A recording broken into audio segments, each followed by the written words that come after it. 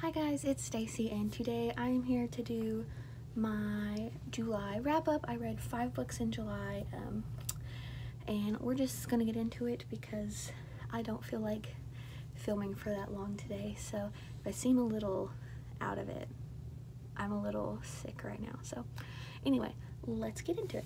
So the first book I read in July was Thunderhead by Neal Shusterman. This is the sequel to Scythe, and I gave this 4 out of 5 stars. I enjoyed it a lot more than I enjoyed Scythe. I gave Scythe like a 3 stars. I thought it was alright, but this one I enjoyed so much more. The ending was not what I expected, and I'm very excited for The Toll, which is the 3rd book to this.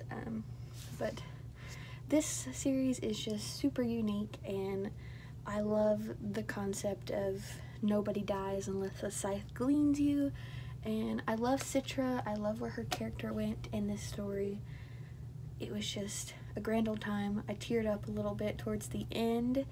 If you know what happens with you know who and everything. But I teared up a little bit. But it was really good. I give it 4 out of 5 stars. I'm super excited to read The Toll whenever it comes out.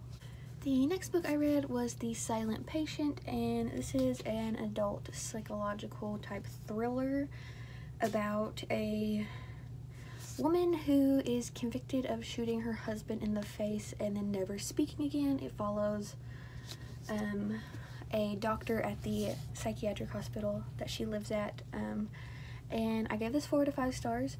This was going so good for me. It was almost a 5 stars, but I don't enjoy how the ending came to be. I just feel like there was one thing after another, and it just kind of got redundant. Like, oh, then this happened. Oh, then actually this. And oh, this was their real motive.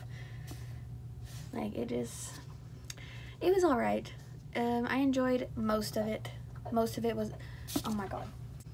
If you can hear anything behind me, Betty is back there. You can't really see her, but she's doing what everybody does. But 4 out of 5 stars. Didn't really care for the ending, but the rest of the book was really, really good.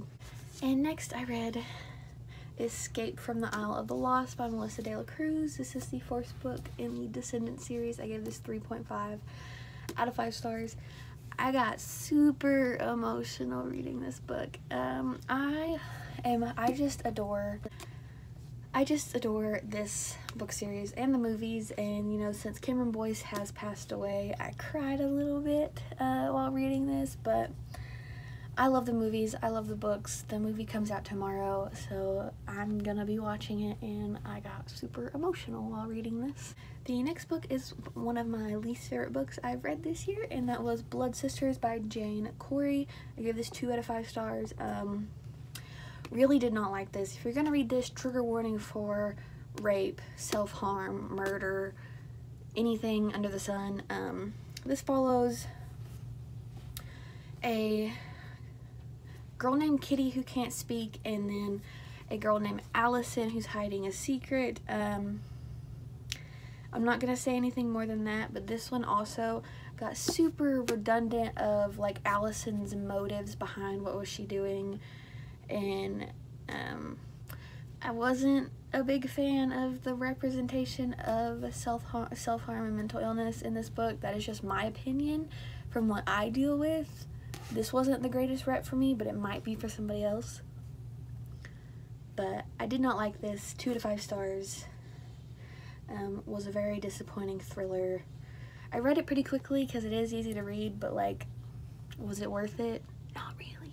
And the last book I read was so freaking cute, and that was The Kiss Quotient by Helen Hoang. I gave this 4 out of 5 stars. I got super emotional while reading this too. Loved it. I adore the writing style. I love, love, love Helen's writing. Of course, I loved Michael. He was so freaking cute. And Stella was adorable as well. Everybody knows what this book is. I loved it. I can't wait to read The Bride Test, and whenever Quan, Michael's cousin, is getting his own book as well, and I'm so excited for that because what little we saw of him in this book I loved. So those are all the books that I read this month, and I will see you guys in another video.